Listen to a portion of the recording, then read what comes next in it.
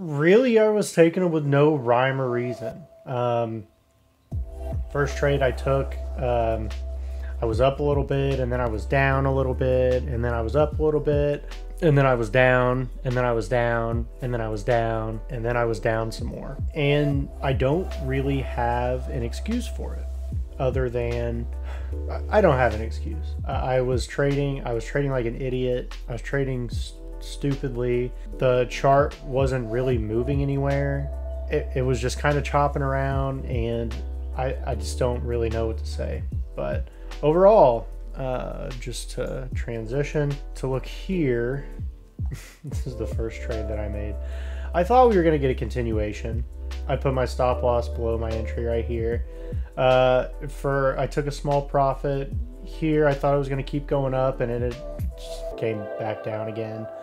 And then I saw this huge bearish bar, and then I went short, and then I went long, and then I went short again, and that was a small winner.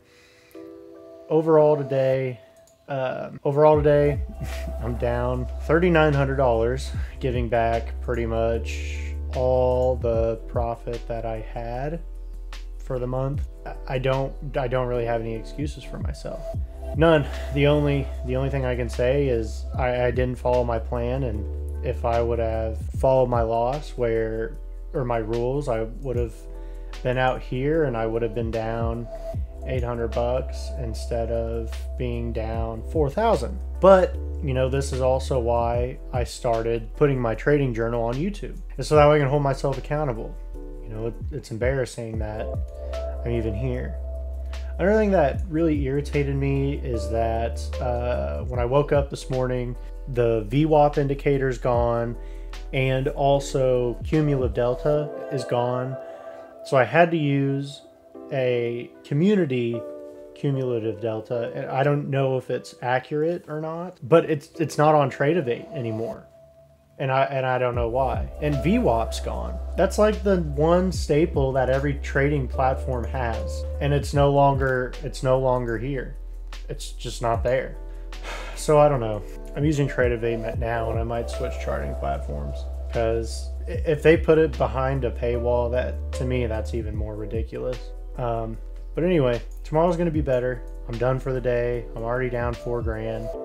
I just need to come back tomorrow and restart my week essentially, and try not to worry about digging myself out of the hole, and just stick with trading once or twice a day and not getting tilty. I got all tilty, and I took however many trades, 19 trades.